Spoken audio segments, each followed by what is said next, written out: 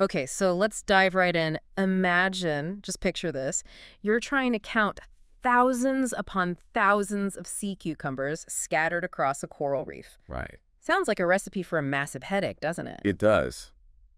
Well, some really smart researchers over in Australia, they decided to tackle this very problem. It's more than just counting, though, right? Yeah. You got to think about it. Sea cucumbers, they're like the unsung heroes of the reef. They're absolutely vital to keeping that entire ecosystem balanced, the natural recyclers. Oh, interesting. Yeah, essential for nutrient breakdown, keeping the sediment healthy. Right, yeah, the cleanup crew. Exactly. But here's the thing. The traditional way of doing these surveys, sending divers down, incredibly valuable, but so time-consuming Yeah. and limited in how much area you can actually cover. Hmm. So these researchers thought, why not take to the skies? They decided to bring in drones to photograph this massive, massive stretch of the reef. Oh, wow, that's a way to get around it. Yeah, capturing way more data than any human diver ever could. And this is where it gets really cool. Instead of having, a team of people going through all of these photos, painstakingly trying to identify, they thought, let's train a deep learning algorithm to do it for us. Oh, wow. So they use this algorithm called YOLO3, Yellow 3. catchy name, It is. stands for You Only Look Once. And it basically gives computers this superpower to recognize objects in images. Oh, okay. It's like, imagine you're trying to find a specific book in a massive library. Hmm. YOLO3 is like that super efficient librarian who's like, yeah, I know exactly where that is. Right, they can put their finger on it right away. Pinpoint it in seconds. Amazing. And what's really fascinating is how efficient it is. The researchers were able to get a really, really good detection rate by training the algorithm with just 10 drone images. 10. 10 images. That's incredible. It really highlights how AI is just revolutionizing the way that we're approaching data collection in conservation. Wow. It's not just about efficiency either. What's amazing is we can actually uncover hidden ecological patterns with this. Oh, how so? You're right. It's not just about, oh, there's a sea cucumber, there's a sea cucumber. It's about understanding their behavior. Right. This study found that they're not just randomly scattered all over the reef.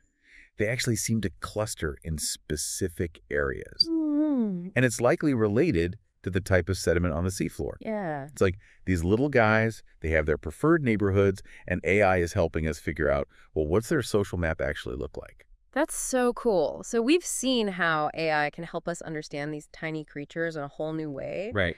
But what happens when we need to monitor something a bit larger, something maybe a little more elusive? Yeah. Well, that's where our next study takes us. We're going into the realm of giant clams. Oh, wow. Get ready, because this is where things get really, really interesting. Giant clams, huh?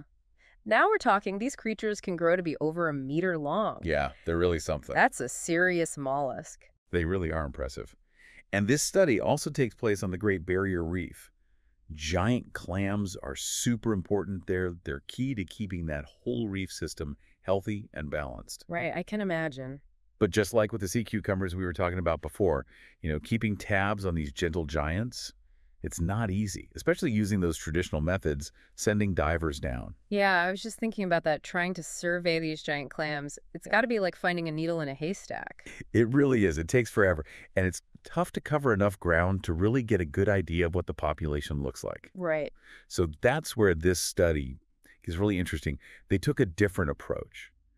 They used drones, just like in the sea cucumber study. Okay. But they took it up a notch. They combined it. So they used YOLA 5, kind of like a newer, shinier version of that object detection algorithm we were talking about. Right. But they also used this really neat tool called SAI. SAI, now that's a new one. What is that? SAA, it stands for Slicing Aided Hyperinference. Okay, catchier than I expected. Right. But it sounds complicated, but it's actually pretty straightforward. So picture this. Okay. You've got this huge, crazy, detailed picture from the drone of the reef, right? Right. It's massive. It'd be like trying to study like the entire surface of a football field. Yeah. But you've only got this tiny little magnifying glass. Wow, yeah. Way too much to process at once. So you do what anyone would do. You break it down into smaller chunks, Right. like cutting that football field into smaller squares. Makes sense. But here's the catch. What if a giant clam happens to be right on the line between two of those pieces, right? Oh, I see what you're saying, yeah. You could easily count it twice, Yeah. and suddenly your count is all messed up. Right, yeah, you've thrown the numbers off.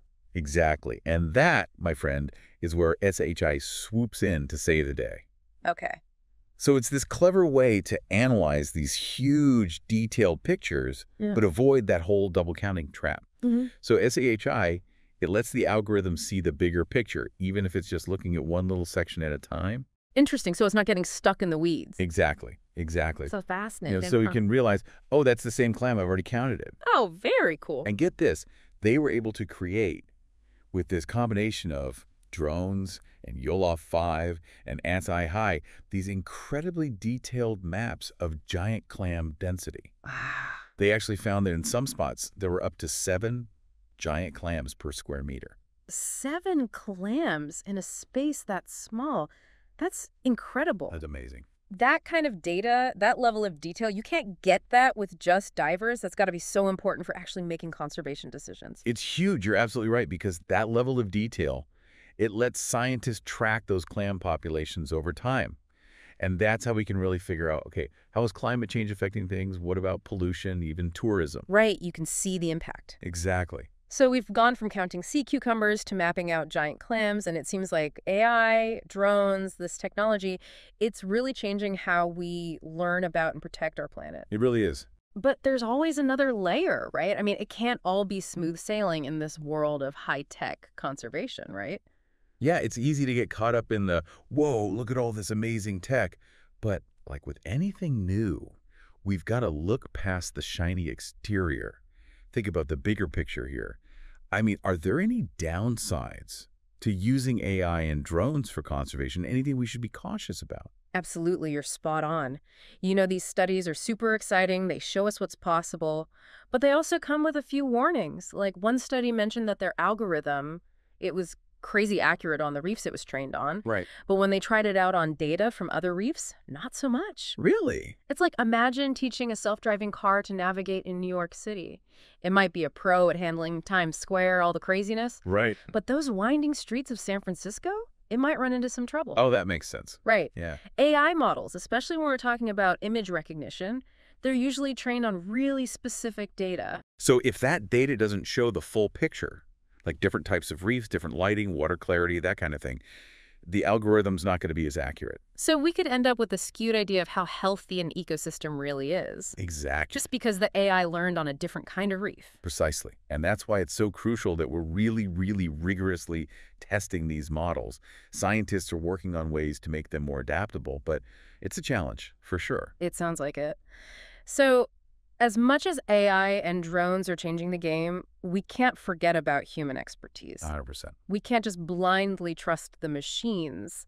We need that critical thinking to make sure the data we're getting is accurate. Absolutely. It's all about that collaboration. Humans and technology working together, that's how we're really going to make a difference for the planet. I love that. Well, we've covered a lot of ground today, from those tiny sea cucumbers working hard on the ocean floor to those giant clams, those gentle giants of the Great Barrier Reef. It's been quite a journey. It has, and we even dove into the world of deep learning, all those complex algorithms working behind the scenes. The unsung heroes of data analysis. That's right. So as you go about your day, think about this. What other amazing things could we do with this technology? How else can we use these tools to understand and protect the natural world? Keep those questions in mind, and until next time, happy exploring.